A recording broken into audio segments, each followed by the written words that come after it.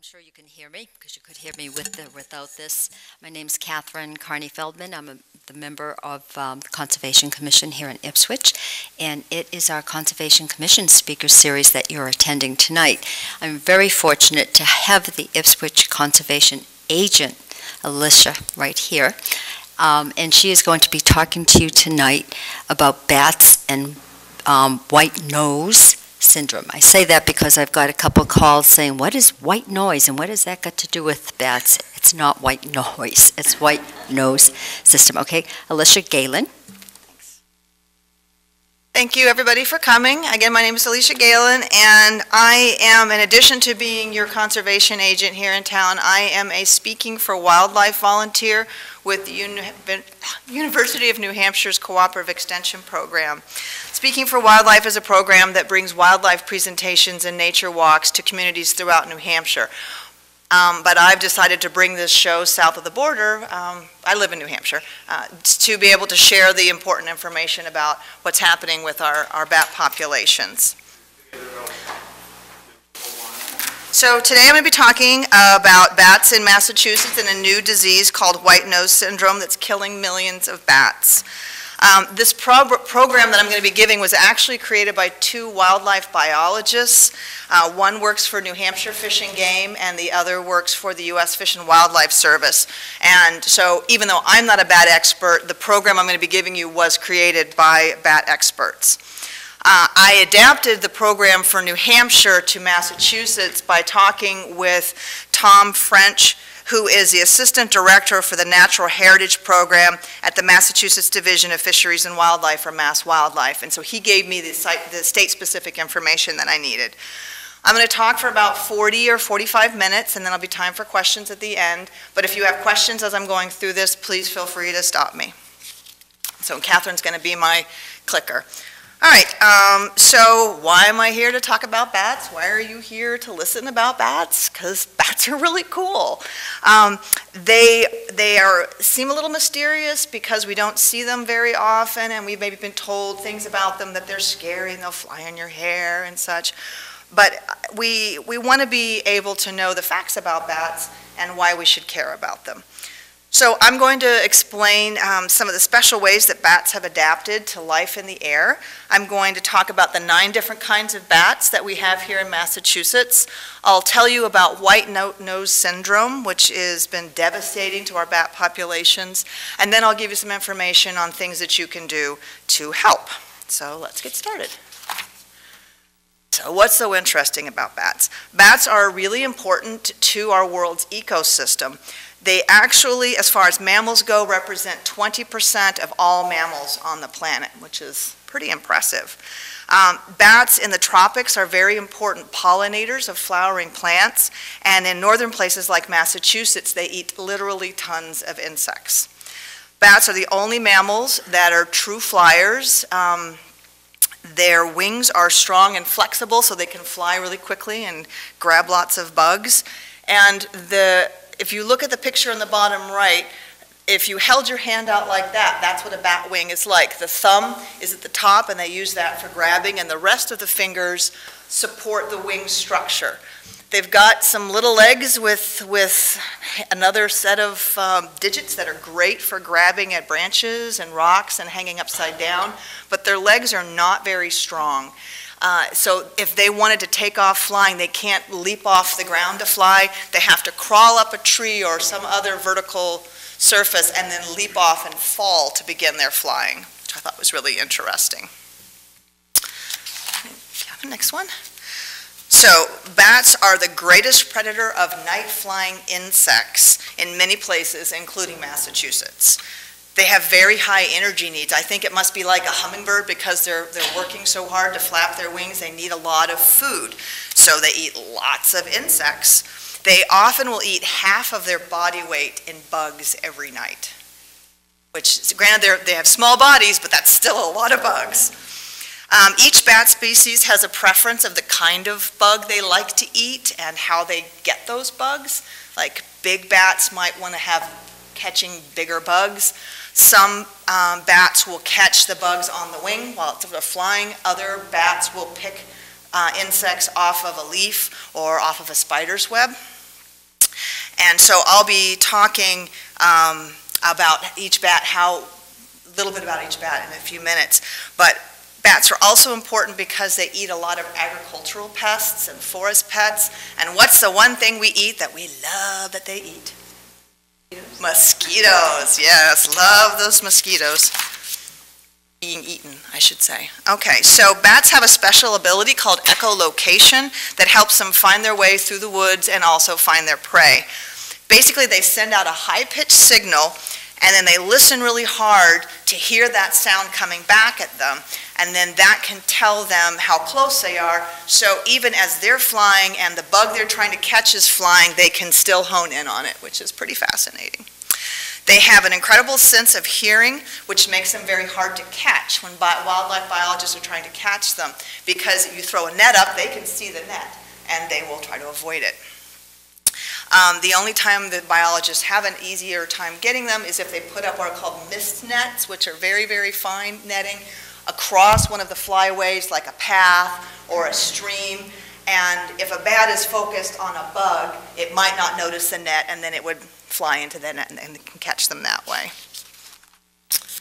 Okay, see the next one. So the sound that a bat makes has a very distinctive pattern that can be picked up by a microphone called an anabat. A-N-A-B-A-T. I don't know if that has anything to do with bats or that's just what it's called. Some bat species apparently can be identified by the sound they make alone. And so that wildlife biologists can tell by listening, oh, it's this type of bat and this is how many of them there are, so they don't have to even catch them to find out how many bats are out there. So Catherine, if you click forward one more time. Can you hear that sound? I can hear it. I don't know if anyone else can. I don't think the audience back home can't hear it, but it's a pulsing, clicking sound. You can push it one more time and it'll stop. So that is the sound that echolocation makes when it's been slowed down to a speed that we can hear it.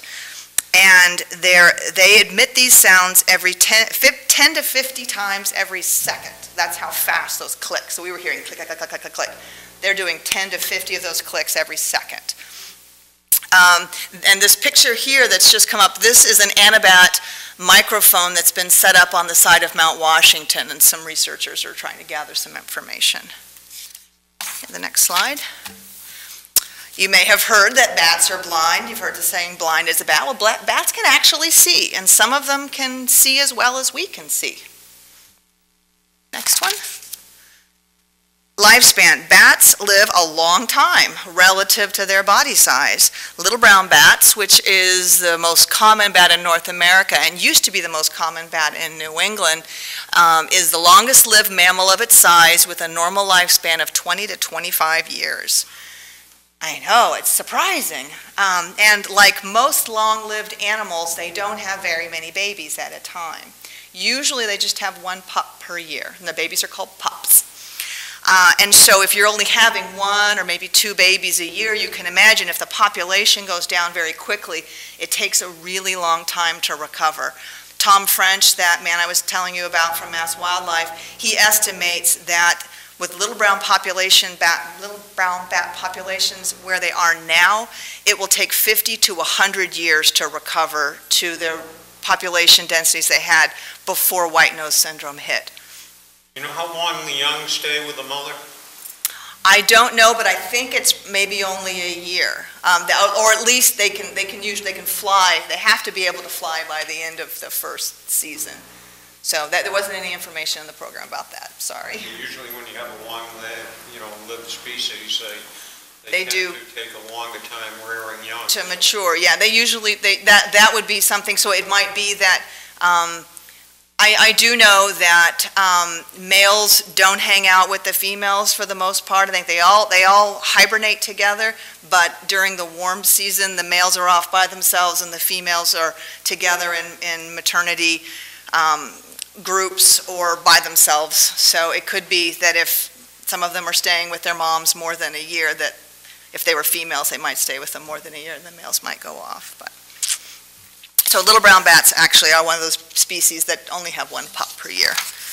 So next. So let's take a look at the life cycle of a bat. Bats hibernate in the winter in cool, damp caves or mines in the northeast, or they fly south and hibernate down there. Bats have adapted to hibernation probably because they eat mostly insects, and in the wintertime, insects are kind of hard to find. And remember, they need a lot of insects to keep their energy levels up. So what they do is they're true hibernators, where they lower their body temperature, they slow their heart rate, they don't eat, they may wake up occasionally and move to another spot that feels more comfortable, they may get a drink of water, but they pretty much are sleeping, with their bodies shut down for the winter time. So in the fall, they need to store up enough energy to get them through 5 months of hibernation. If you could click, Catherine. So in the spring, bats fly to their summer roosts, which are generally in trees or in buildings. A roost is any place that a bat hangs upside down. Some bats will stay in the same roost all summer, and others will move from place to place throughout the summer.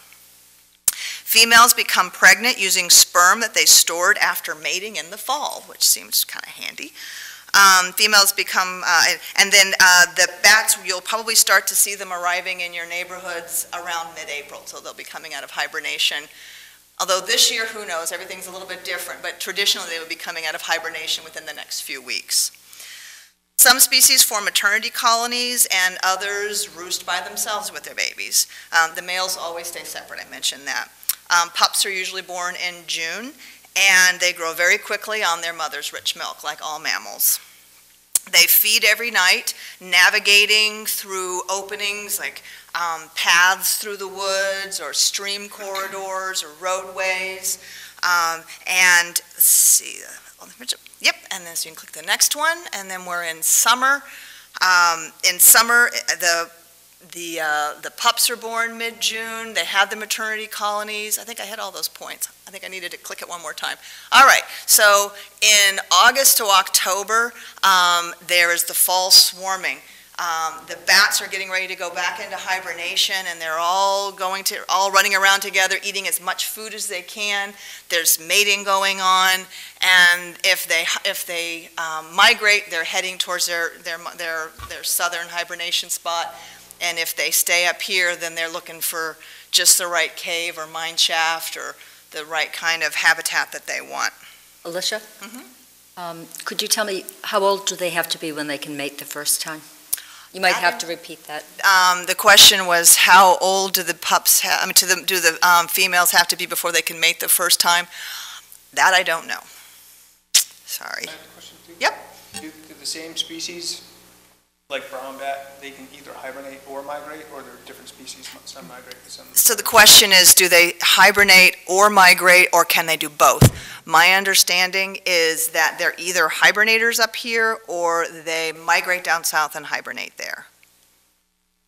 So it's one or the other.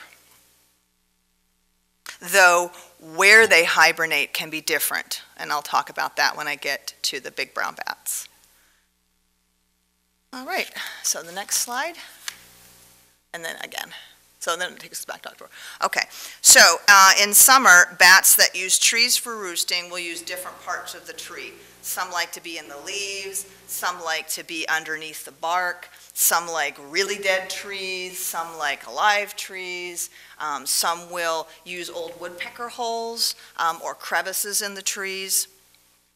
The endangered small-footed bat actually likes crevices in rocky hillsides and cliffs, and will even use man-made structures, like this is a dam in the bottom right-hand corner. Those are the rocks stabilizing a dam, and some bats actually even like to use that. Next. So little brown bats and big brown bats are what we often call house bats, because in the summertime they like to be inside buildings. They like them because they're hot, and if the babies are nice and warm, they don't have to use their precious energy staying warm, and all of their mother's milk can go towards growing really fast.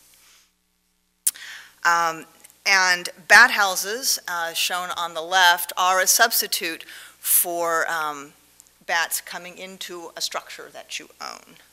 But they should be on the south or southeast side of the house, at least 12 feet up in the air, and preferably painted dark to make them warm up quickly. but I've also seen information that bat houses can be put on poles. And I also found that one species that we're going to talk about in a little bit actually likes its hidey places about 3 feet off the ground. So if you have that kind of bat, then probably the 12 feet would be too high. And I do have some information about bat houses there, but there's some really good information online about that as well. Right. Okay, so bats in your house. The 2 species of bats I mentioned, little brown bats and big brown bats, often use houses as roosts. They like it to be hot and dark and quiet. They don't want to be in your living room. So if they get in your living room, they want to get out as badly as you want them out. Usually, if you open the windows and close the doors and leave the room so you don't confuse them, they will find their way out quite quickly. Bats can carry rabies, which is a concern for a lot of people, so that if for some reason you had to handle a bat, you should use leather gloves. If you think you've been bit by a bat, it's always best to immediately talk to your doctor. But as rabies is transmitted by saliva, just a bat flying around in your living room isn't going to give you rabies. You would have to have direct contact with the saliva from the bat. So if you have bats in your house and you don't want them there, what do? There are exclusion devices like what's shown here. It's sort of a one-way net that the bats can get out, but they can't figure out how to get back in. The problem is you don't want to put these exclusion devices up after mid-May or between mid-May and August, because a female could go in there, have her babies. If you exclude her, her babies will starve to death, which is sad enough, and then you have dead bats in your attic, and that's not a good thing either. So you can, I guess, obtain these bat exclusion devices yourself, or you can hire a licensed professional to do that. But you're encouraged to either put them up before mid-May or after August, and don't ask anybody and don't do it yourself during those months when they would have babies. Bat houses, as we said, are a nice thing to have, and if you have bats in your attic and you're going to try to get them out, it's good to already have bat houses up, and then they have a place to go to. Also, because of the catastrophic mortality of bats in Massachusetts, Mass Wildlife is asking people to report summer bat colonies of 10 or more so they can have an idea, help them find out how many bats are out there and where they're hanging out. Next. To get ready for winter, as we said, bats will either fly to caves or mines or migrate south to hibernate in warmer climates. And some species will fly as far as 800 miles in their migration, which is a pretty long way for a small little bat. Most Massachusetts bats, I am told, leave the state to hibernate because we do not have enough hibernacula, which is a word that means a place where they hibernate. And saying hibernacula, I'll probably stumble over that several times, but so we don't have enough. And so what does a hibernacula need to be? It needs to have a steady 40 to 50 degree temperature and extremely high humidity, like 80 to 80% humidity, but up to 100% humidity is what they really like, which is why caves and mines are so popular. In Massachusetts, I've been told that all of the hibernacula that we still have are mines, and they're being protected for the most part. Migration is a hazardous thing, and if you click one more time, another picture will pop up.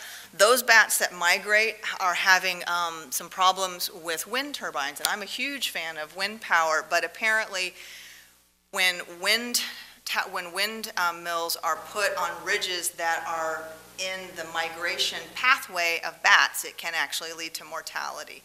So we don't know a lot about the migration routes of bats. Nobody's done a lot of studies on that until recently. So that's one of the things that people are concerned about when they're siting these great big wind towers. Okay, next. So all but one of the Massachusetts bats are in decline, which is very sad.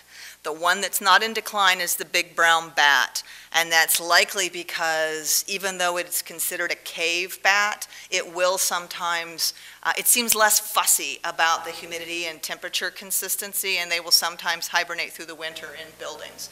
So because they have other places they can go, they seem to be faring a little better, but they are still susceptible to the white nose syndrome that's devastating the other bat species. So the ones that are outlined in white, the hoary bat, silver-haired bat, and eastern red bat are in decline because of habitat loss.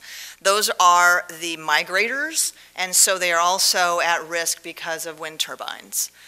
The ones in red are all of the bats that are susceptible to the white nose syndrome, which is the little brown bat, the tricolored bat, the small-footed bat, northern long-eared bat, and the big brown bat. The Indiana bat has not been seen in Massachusetts since 1939, but it is susceptible to white nose syndrome where it's still found. They may still be in the state, nobody's just seen them. So I'm going to talk a little bit about each of these 9 different bats that breed in Massachusetts. Next. So this is the red bat, so called because of its red fur. And this is one of the 3 species that I mentioned that migrate south for the winter. They like to roost in the foliage of evergreen trees in the summer, and they are solitary. They hang out by themselves. And you can see them hunting in fields at forest edges, and you might even see them around streetlights, hunting bugs that are around streetlights. They are unusual in that they have 2 to 3 babies per year, which is more than most species will have the single pup. In fall, they migrate to the southeastern U.S., where they hibernate under leaf litter on the forest floor, which I thought was kind of interesting. They have a wingspan of 11 to 13 inches, and they can be identified by their bright red fur. And when we're done with this talk, I made a little average wingspan kind of poster thing that just to give you an idea of what some of these average wingspans look like. Okay, next. The next is the hoary bat. They roost in trees all year around, up here in the summer and then down in the south in the winter. They like forests with dense foliage up top and then very sparse foliage down closer to the forest floor so that they can navigate through the trees and hunt for bugs. They have 2 to 3 babies, which is another unusual bat, and are relatively large at 13 to 16-inch wingspan. And they are considered quite rare and are seldom seen. They're cute little guys. Next. Next is the silver-haired bat. That's the third and last of the bat species of Massachusetts that migrate. They are dark in color and apparently can be recognized by their very slow flight. They roost in the summer under the bark of dead and dying trees or old woodpecker holes or crevices in trees. And these are the ones that I said like to be close to the ground. So 3 feet from the ground is about where they roost at. In the winter, they head south where they hibernate in trees and rock crevices. Next. None of these bats are common anymore. These ones are definitely in decline because of habitat loss. So next is the northern long-eared bat. This bat is endangered in Massachusetts and was listed as a federally threatened species as of April, it came out in the Federal Register on April 1st, and it's effective as of May 1st of this year.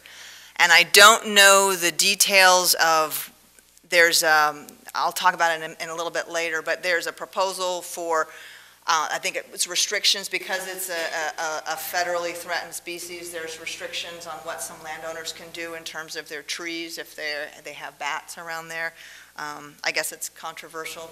I guess it's always controversial when somebody's telling you what you can and can't do on your land. But these are the first of the next 6 bats I'm going to talk about that are called cave bats because they tend to hibernate in caves or mines. And all of these cave bats, except the big brown bat, are endangered in Massachusetts. Cave bats might travel very far to find their perfect hibernacula. There was some bats that were tagged in Peterborough, New Hampshire, and they were found hibernating in mines as far away as Albany, New York. So from there, even though they are not migrators, they flew pretty far to find the right spot to spend the winter in. They roost in trees in the summer and they hibernate in caves and mines in the winter. They prefer to roost under the bark, so they like large dead trees. So this is another species that likes to be under the bark of large dead trees, so that's another reason to leave your standing dead trees standing if they're not threatening anything. All right. This is the tricolored bat, and they are also endangered in Massachusetts. They're relatively small, 8 to 10 inch wingspan. In the summer, they roost in trees. The females have twins, and they live apart from other bats, so they're not going to be in one of those maternity colonies.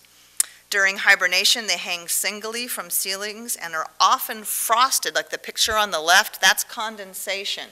They like to be in the most humid of humid caves, as close to 100% as they can get. So the water vapors in the air condense on their fur, and that's what he's covered with there on the left.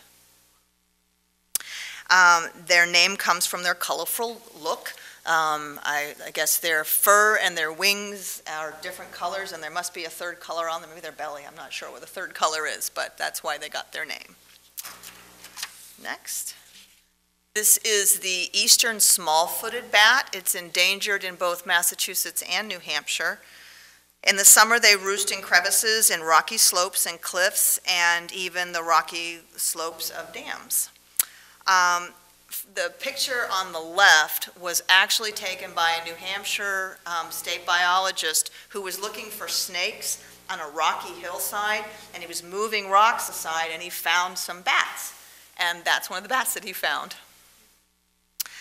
So they hibernate in caves, but they can also use cracks in rocks, and they might even use something that would be such a small cave that humans couldn't even fit into them, so we don't even know that they're there. There's only one mine in New Hampshire that is still known to have hibernating eastern small-footed bats, and it used to be one of the populous bats in the state. And they're very rare in Massachusetts as well, since they're endangered. Next.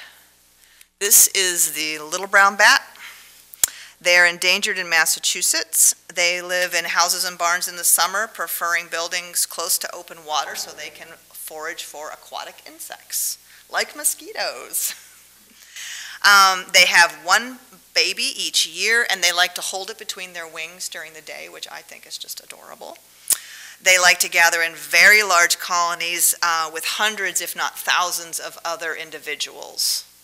So, in the winter, they all go to caves and mines, and they are the most susceptible species to white nose syndrome, which I'll talk about in a little bit. Yes.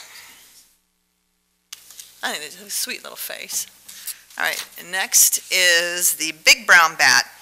That's one of the other species, along with the little brown bat, that you might find in a house, but apparently big brown bats are even more common in houses than little brown bats, because they will roost in buildings both in summer and winter, like I mentioned earlier.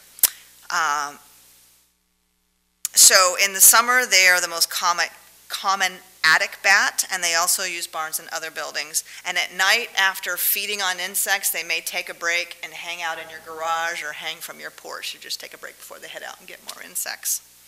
They often have two babies, which is again unlike other cave bats. Next, this is the Indiana bat.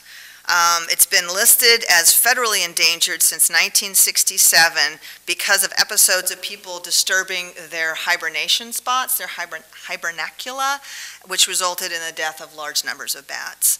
In Massachusetts, this bat has been listed as endangered as a result of the pesticide DDT. This species was last seen at a mine in Chester, Massachusetts in 1939. They are quite small. They weigh only 1/4 of an ounce, or the weight of 3 pennies. So they're very light. But they have a wingspan of 9 to 11 inches. Their fur is dark brown, and they hibernate in caves or occasionally abandoned mines. And during the summer, they roost under the peeling bark of dead and dying trees. And they like to eat a whole lot of different kinds of insects that are found in streams and rivers and lakes. as well as upland areas. It's like it's got a transmitter. Yep. So now, white nose syndrome. White nose syndrome is a new disease, relatively new disease in bats that's causing mass mortalities all over the eastern half of the United States. Many hibernacula populations of bats has dropped over 50%. And in hibernacula, where white nose syndrome has been there more than 2 years, mortality rates are between 95 and 100%. In the Northeast, it's estimated that 70% of our bats are now dead. And one study predicted that little brown bats, the most common bat only a few years ago, will be gone from the Northeast in 15 years. It may be that their populations, as we were talking about earlier, may decline so far that there's not a viable enough breeding pool to keep the species going. They occur all over the continent, and so even though we only have white nose syndrome at this point in the eastern half of the U.S., they're in danger all over the country because they are so vulnerable to this disease. Next. This is a map that I downloaded yesterday because they keep updating the map very frequently that shows all of the places that white nose syndrome has been confirmed. In the middle of New York, there's a black area with a red circle around it. That's where the first white nose syndrome was detected in February of 2006 in Schoharie County, New York. And then you can see by the colors how it spread out from there. And now it's in every state east of my native Kansas, except for Louisiana and Florida. What's the organism, you know? The organism? That causes it? Yep, I will be talking about that in just a minute. Okay, I'm sorry. That's okay. No, that's fine. No, you're always welcome to ask questions. I want to make sure that I get all my facts here. So it spread very quickly, and I'll talk about how it spread and why they think it spread so quickly in a minute as well. But I just wanted to give you some really sad facts. So our largest hibernation site in Massachusetts is that mine I mentioned in Chester, Mass. There were about 8,000 to 10,000 bats there in the early winter of 2007 to 2008. And by the end of the winter of 2008, 2009, every bat had been killed by white nose syndrome.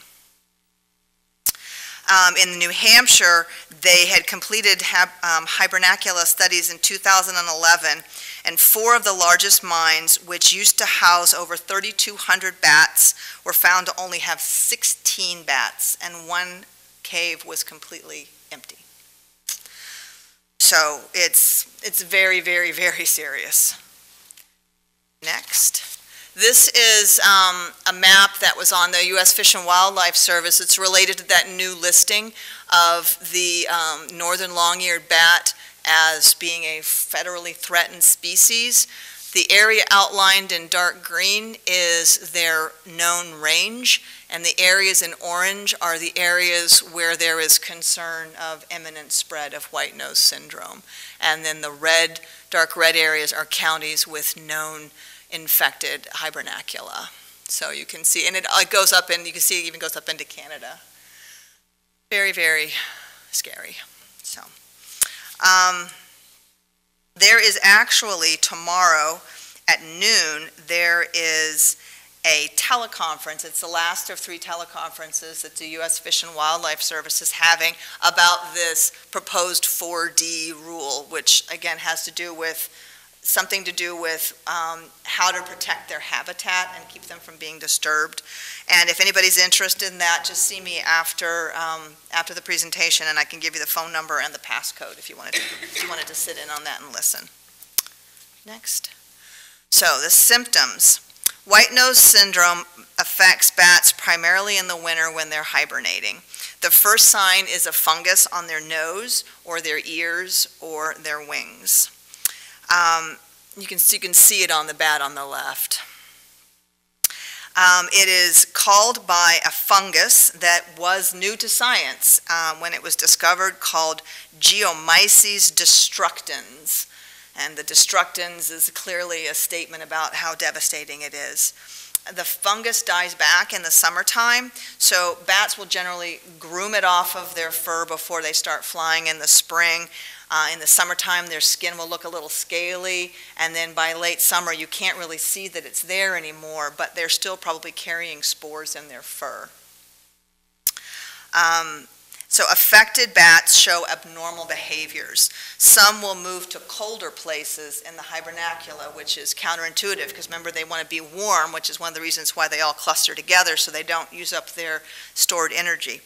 Others will fly outside in the middle of winter, either looking for food or we're not quite sure why, but once they're outside, they're using up almost all of their fat reserves, and you will find them dead on the ground outside of the hibernacula or outside of buildings.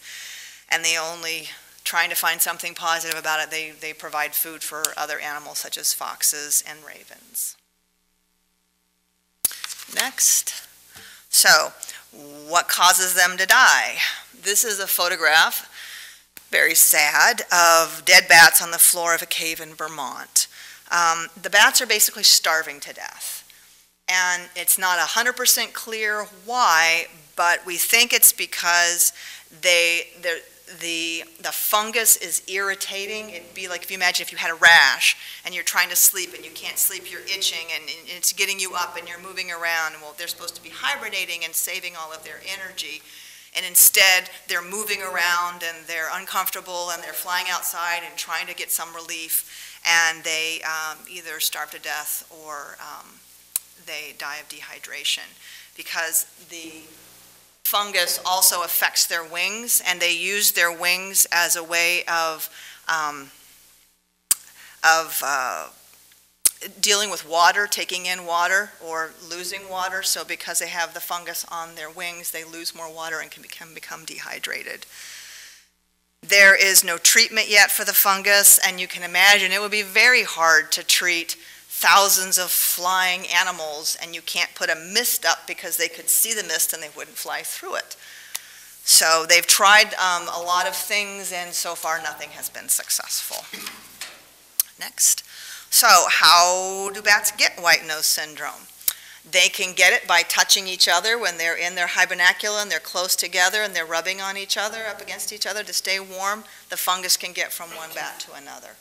They can also take it if they are flying from their summer roosting area to a hibernacula. They can carry it with them then, because like I said, they think the spores are still in their fur, even if you don't see the fungus on them. And then next is, this is showing an example of some bats that were tagged at a cave, the cave where the dead bats were seen in Vermont. From that same cave, they tagged a bunch of bats and saw where they went to, and that was how far they traveled for their summer range. And some of them went to New York, really close to where white nose was first discovered. So we're trying to, we don't know a whole lot about where the bats go, and we're trying to map this, but you can see that they could be spreading it just by themselves moving around, but it's more than that. So if you go to the next slide, another way that it's very common for it to be spread is by cave enthusiasts or spelunkers. People who love to go from cave to cave. Apparently, cavers were really proud of how dirty their suits were. They wanted their cave equipment to be able to stand up by itself in the room. And so they were carrying, they could be carrying the fungus from cave to cave. And I've actually, when I got my training for this class, I was told that they think that that's how the fungus got to this country. It's a fungus that's native to Europe, and the bats in Europe are not harmed by this fungus, but we think that some European spelunkers came to America and must have brought it on their equipment and then got it into the caves. And that also explains why it is spread further than bats will travel. So it sort of was leapfrogging places that it wouldn't be like only a bat could take it from here to here. So there are now decontamination protocols that have been developed, and they're on the U.S. Fish and Wildlife Service's website. So we're encouraging everybody If you have to go into a cave for some reason, make sure that you decontaminate all of your equipment before you move to another cave. Know when it was introduced? We don't know when it came here. We know when it was found was 2006. So, not that long ago. So, what do we know?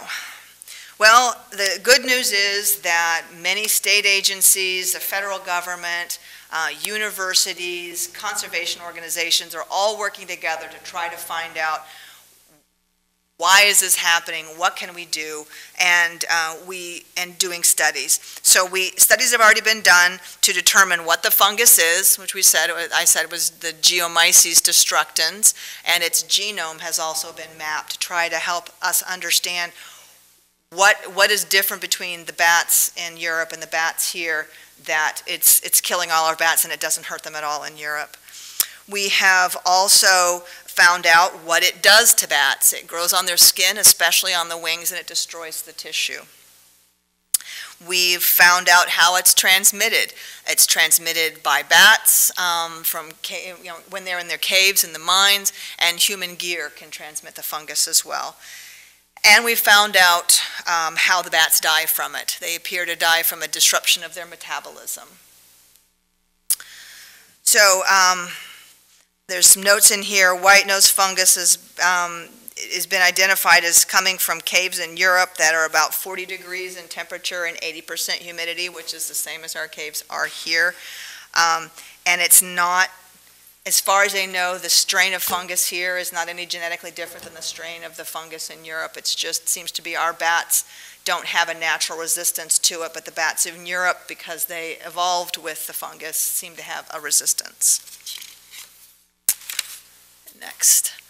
So there are many kinds of research projects going on to save the bats, including finding treatments, finding prevention, for how to prevent transmission, learning about the immune response of our North American bats, and genetic work on the fungus and the bats. And we talked about how treatment is really, really difficult. You've got lots of bats and they're flying around, and how do you treat for them? Also, if you're treating for a fungus, you only want to kill the bad fungus. You don't want to kill good fungi that are in the cave. So, like I said, they've been trying a lot of things, the scientists, but they haven't found anything that's worked yet. But they're not giving up. Next.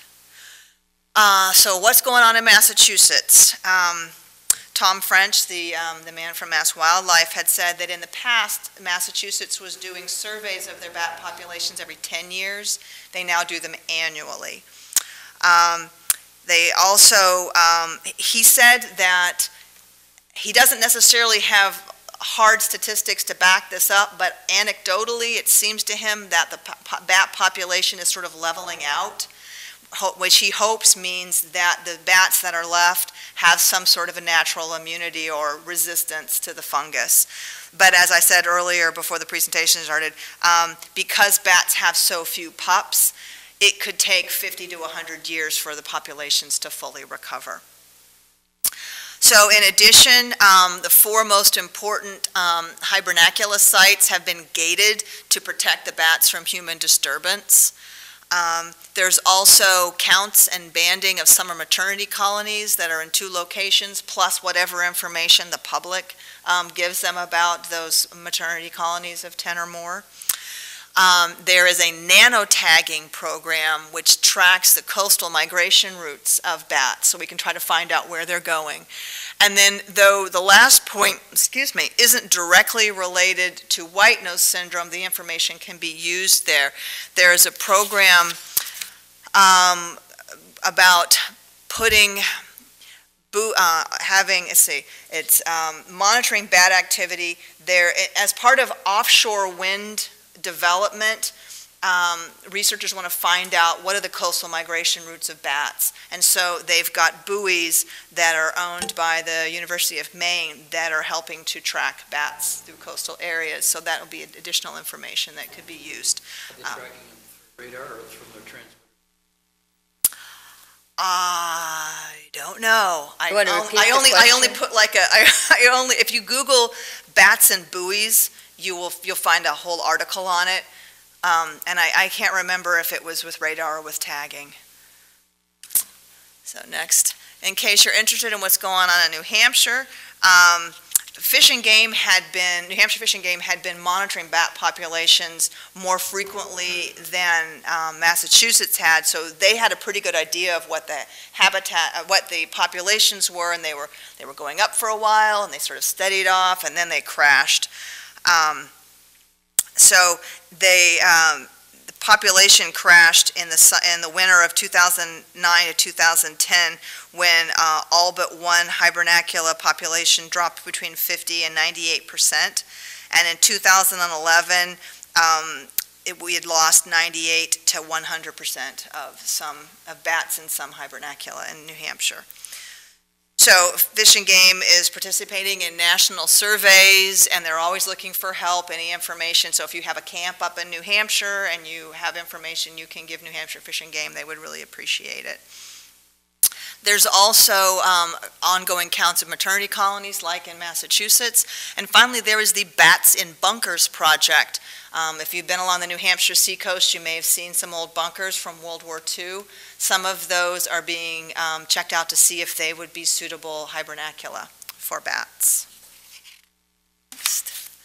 So what can you do to protect hibernating bats? Number one, leave them alone. Stay out of caves in the wintertime, because even if there isn't white-nose syndrome in there, if you're going into a cave in the wintertime, you're going to be bothering them, and you're going to be waking them up, and they're going to be disturbed, and they're going to, again, be using up their fat stores that they really need to get them through the winter. Respect gates. This is a gate. Those vertical lines are actually bars keeping people out of a cave in New Hampshire. Some caves just have a sign that say, please stay out, hibernating bats. But there are other caves that we don't know that there are bats in there, and so they don't have a sign. But again, it's recommended that everybody just stay out of caves and mines in the wintertime and leave them alone. And if you do enjoy caving, you're asked to please follow the decontamination procedures that U.S. Fish and Wildlife has put together. And I don't know what this means, but it says if you like the new sport of geocaching, I don't know what geocaching is, it says please do not put your cache in a cave or mine and help us spread the word. Can anybody tell me what geocaching is? People chasing around looking for, people leave trinkets or books, and you find them usually with a GPS? A GPS or clues. Okay, so it says that it's using a GPS or other way of finding small trinkets that someone has left. And it sounds like a lot of fun, but please don't leave them in caves. Next, you can protect maternity colonies. You want to find solutions whenever you can that will allow bats and people to coexist. For example, if you have bats in your barn and you don't like the bats pooping on your equipment, then maybe, and I've seen this done in New Hampshire, hang tarps up above the height that you need to use so the bat guano is caught in the tarps. They've got their space, you can use the space, and you don't have bat poop all over the place. And in the fall, when they go off to hibernate, you can take the tarps down and clean them up, and then everybody gets to win. And again, if there are outbuildings that you have that they're using and it doesn't bother you, let them stay there if you can. Again, don't exclude, don't put up exclusion devices between mid-May to August because you don't want the babies to get left without their mom. Build bat houses. Bigger is better. On the side of your house, on a pole, on a tree, whatever you feel like you can do at your property. Next. What else can you do? You can report sightings of bats outdoors, either flying or dead, in the winter months. You can report information about maternity colonies, and the number up here, and I have a handout with this information as well. You can also make reports to 508-389-6300 or masswildlife@state.ma.us. And if you go to that link, it will send you to a Vermont link because Massachusetts and Vermont share the same information. So don't be surprised if you go to that spot and you end up in Vermont. Next. for more information, there are constant updates about conservation issues related to bats on the U.S. Fish and Wildlife Service. There's also the Mass Division of Fish and Wildlife has a fantastic document called the Homeowner's Guide to Bats, which there's the link on there, and I have handouts with the additional information. U.S. Fish and Wildlife has a website about white-nose syndrome. U.S. Geological Survey has one, and then there's also a Bat Conservation International, and I put another one on, it's like whitenose.org or something. There's another one on the handout that I have here. Next. So that's the end of my presentation. And before I take questions, I just want to thank the people who sponsored this program. First, Catherine Carney Feldman and the Ipswich Conservation Commission for letting me come and give my presentation. Also, the University of New Hampshire Cooperative Extension, who supports Speaking for Wildlife volunteers like myself. New Hampshire Fish and Game and Mass Wildlife, who also support volunteers. And this program was actually created with financial support from the New Hampshire Charitable Foundation and the Davis Conservation Foundation. So thank you for listening, and I can take your questions now. Catherine. Question. How do the bats attach themselves safely to hanging from the ceiling or whatever, the walls of a cave? So the question is, how do bats how do they attach themselves to the ceilings of caves? There has to be something for them to grip onto with their little thumbs. So it would be cracks or stalactites. Stalactites are the top ones. Stalagmites, I think, are the bottom ones. Yeah. So there has to be something for them to grab onto with their little thumbs. European, I'm sorry. Oh, Anne? I was just going to ask you what the population is like in Europe? The population in Europe, I don't know what the population is in Europe, but I do know that it's stable. It's not, because it hasn't had it has that built-in immunity apparently to the white-nose syndrome. Their only problems with bats in Europe would be habitat loss. Same bats that we have, though, right?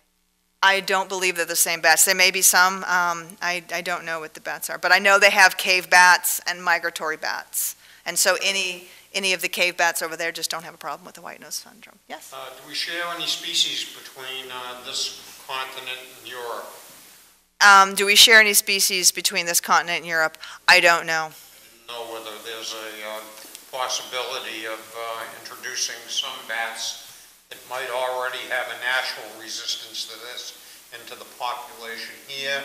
And secondly, looks like maybe some of the existing bats already have immunity to this if the population decline is stabilized. It doesn't look like it's been here long enough for a group of bats to develop that immunity, so it would probably be pre-existing, would it not? If you're looking at a very small population replacement and an introduction or a discovery in 2006, might indicate that pre-existing group of bats already have immunity to them. I think the way that researchers look at immunity is in any given population, you will generally have some individuals, just like back in the time of the bubonic plague and smallpox and Ebola or any infectious disease, there's generally a small portion of the population that has some sort of natural immunity. As for in this case where the population declined so quickly, the problem is there enough of a breeding population with enough genetic diversity to have a healthy population to grow back? And as I mentioned, because they have so few pups, it would take a very long time. Regarding bringing species from other places here, we've learned over the last 100 years or so, it is never a simple thing when you take a species from some other location and you bring them to where they're not native. Like rabbits in Australia or kudzu in the south, the interaction of species is so complicated that we can't anticipate what may or may not occur. Could possibly induce introduce animals of the same species, which wouldn't be as if you would, introducing a foreign species. And it may, so like, for example, if there were long-eared bats, the same exact genus and species in Europe, which there may be, bringing some of those individuals over here to be a breeding population. I have no idea. I bet if you were really interested, I'm sure you could find information like that at the U.S. Fish and Wildlife's, or talk to a researcher who's doing research. Natural immunity would be the course. I can't see any way of treating this. It's hard to imagine, but, scientists are working really hard. Do we have any other questions? Yeah? Bats. Can you feed bats? Well, bats are pretty good at feeding themselves. It's a really good question because we have bird feeders and we have butterfly feeders, and sometimes people will put out feed for squirrels, but we don't need to feed the bats because as long as they're healthy, they can eat all the bugs that they can see. So we just want to keep them happy and leave them alone when they're sleeping, and they'll eat all those mosquitoes that bother us in the summertime. But thank you. They're susceptible to pesticides? Do I think they're susceptible to pesticides? I would imagine that all creatures, to some extent, are susceptible to most pesticides. And I haven't heard, unlike the hive collapse syndrome in honeybees, which I know is I think it's a fungus, and malnutrition because the plants that they have to get nectar from aren't as nutritious, and problems with pesticides, and problems with habitat loss, and it's been like this perfect storm of bad things happening for the honeybee. As far as I know, with the bats, it is primarily just the fungus, a non-native invasive fungus that's hurting them. But who knows? They may ultimately find out that they had already been weakened by pesticides or other stressors. So it's a good question. You said that bats are 20% of the world. Did you mean species are bats or 20%? 20% of the species, Okay. not the individuals. Any other questions? Oh, well, thank you all for coming on this really bad weather night. Thank you, Alicia. And make sure, thank you. I'd just like to thank Alicia on behalf of the Ipswich Conservation Commission for coming. Just want to remind everybody in the audience, this was a live production, so you'll be able to see this program again at your leisure. They will repeat it off and on for the next X amount of weeks, and if you would like to see it on your computer, you should be able to get this as well as all of the other speakers that we've had on the Conservation Commission Speaker Series on your computer at your convenience at any time by going to ICAMIpswich.com and look up under videos or speakers presentations from the Conservation Commission. Thank you so much for coming out on this beautiful spring night.